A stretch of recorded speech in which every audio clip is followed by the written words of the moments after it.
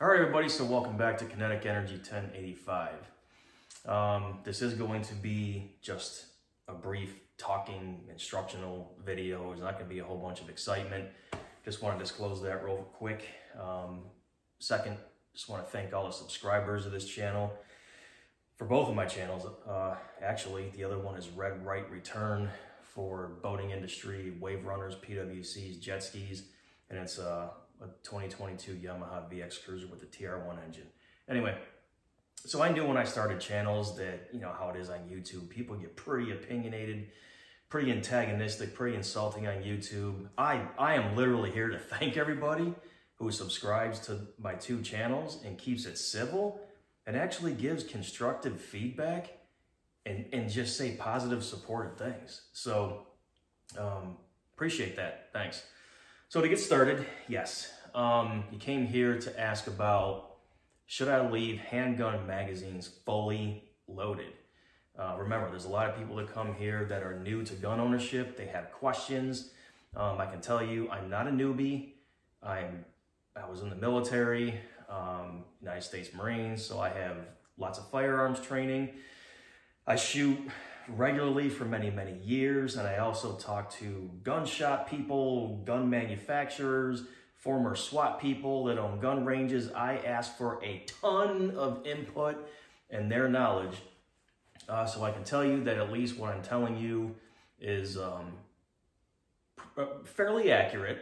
I'm going to say I'm confident that what I tell you is legit, but of course I'm not an actual certified expert. But I also go from a lot of it from experience. So the test gun I'm going to be talking about is a Glock 23 Gen 1.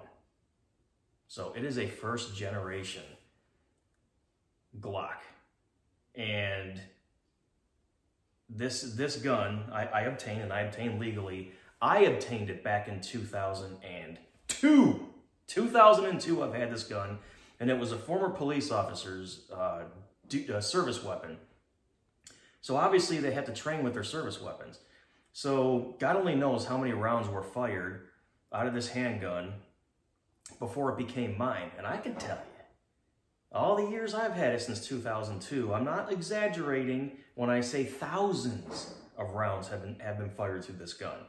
Glocks can handle standard ammunition plus P and plus P plus. I have other videos talking about what that means, but basically they can handle any load you put through it. You know, as long as it's SAMI, SAMMI specifications, not Slick Rick's homegrown. Let me see how much nuclear energy I can put in this caliber. Anyway, so again, keeping it right here. It's usually my go-to sidearm. I carry a Glock 20 on a shoulder holster in the winter. But anyway, of course, we're pointing it in a safe direction. Finger out the trigger, slide release, magazine's out. We're just gonna pump it once. Okay, so this is a safe weapon. But just check it out as close as you can. I mean, this is an old, except for that sight I put on it, and then I just recently bought a new spring. You can see the silver in the front. It's a very old Glock. And part of what they say is, one, you can't leave magazines fully loaded because the spring is going to fail and it's not going to cycle. I know you probably can't see too well, you know, here on a video, but I can tell you these magazines are the original. The way I obtained this firearm, I'm not going to bring anybody involved in it. Of course, it was legally. They gave me two magazines. This is still one of those original magazines. I keep these fully loaded. They've been in a safe. They've been fully loaded in a car. They have been fully loaded all of the time since at least 2002. And these magazines have never once failed to cycle. They have never had a fail to feed, a fail to eject, a stovepipe. So I figured I would at least make a video on this because I also keep a rifle of a 5.56. I have 3 magazines. They're loaded to capacity. I've had it 2 years now. Still take it out to the range. 0, failed to feed, failed to eject. I don't want you to take a 22 caliber handgun and do that, because 22 caliber is known for cycling issues. Do not test this on a 22 caliber handgun, because then you're going to say Kinetic Energy 1085 and all these other people are just full of garbage because they're saying you can keep magazines fully loaded. 22 caliber is just excluded, okay, because they have cycling issues. But I at least wanted to tell you that. Gen 1, Glock 23, nothing's ever failed, but I just decided to go ahead and replace the spring, the recoil spring. And these magazines are the originals, loaded to capacity since at least 2002. The only time the tension is relieved is when I take them out to the range and start firing them. And yes, I've put even Underwood ammunition through these magazines and through this gun. Underwood ammunition is basically just a very high performance, loaded to capacity, but very, very high quality ammunition manufacturer. So that's one. I also want to just talk about 2 other things really quick before you go. So my advice is, as long as you have 380 caliber or above in your handgun, we're just going to talk about handguns, you can keep those magazines fully loaded and it's probably not going to be an issue. But now I also want to have, because we're talking about 40 caliber here, so again, thousands of rounds fired through this, people say, you're going to see YouTube videos of people saying 40 caliber, 10 millimeter, let's just say 40 because I also have 10 millimeter. Everyone's going to tell you high pressure round, 40 caliber is known for kabooms because it's just too much abuse on the handgun and it's going to crack the frame, the plastic, as they say. It's actually polymer, it's not plastic. They say the abuse of firing 40 caliber over time, it's going to crack the frame. This thing's in beautiful condition. I inspect it all the time. No cracks.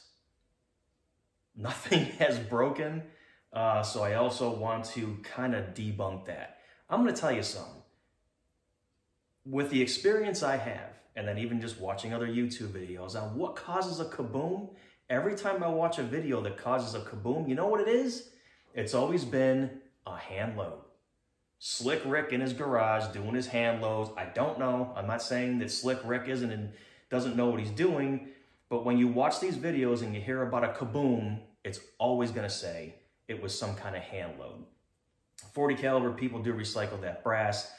Do not recycle 10 millimeter brass. That is like severely high pressure, high power, and that brass will be compromised at the one spot that is not fully supported by the case mouth. So don't panic about buying 40 caliber either. It is a very stout round.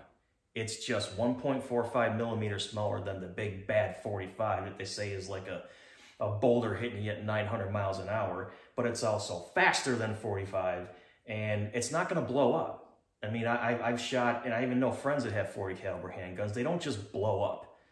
All right, so I wanted to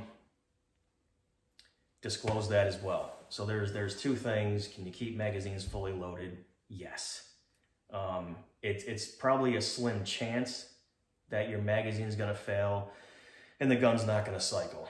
It's a slim chance, and I wanted to use this because I've had this for years. 2 40 caliber handguns do not just blow up on their own for no reason when you buy factory ammunition. I can attest to that as well. So the third thing I want to talk about is, before we go here, sometimes I like to bring educational things into this.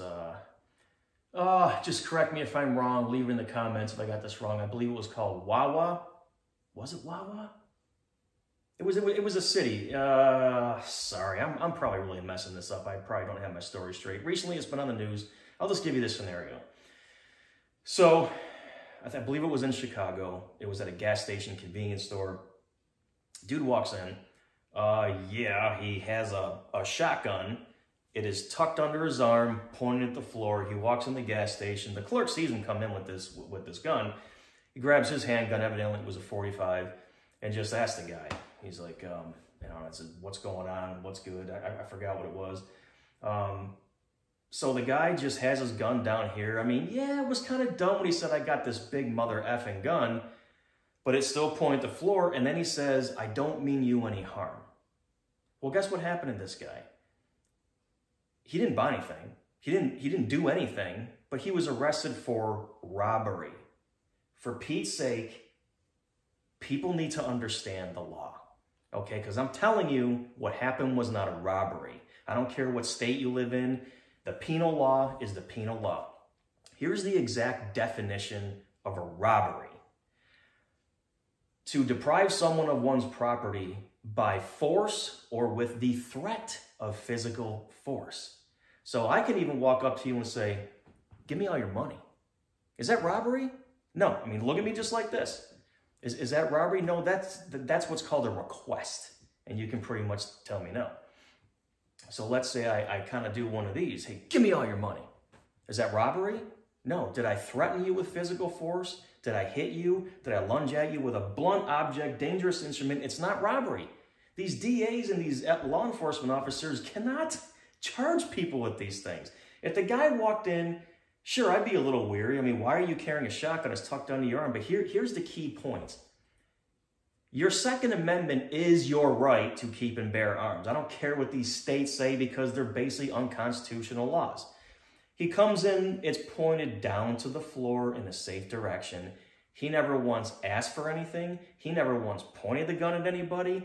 And he never made any kind of threat to take anything by force. And he was arrested for robbery?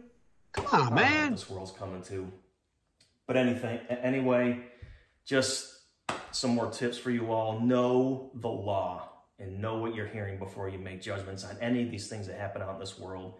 2, 40 caliber is not going to blow up for no apparent reason. And 3, it's safe to keep magazines fully loaded. Semper Fi. Yep.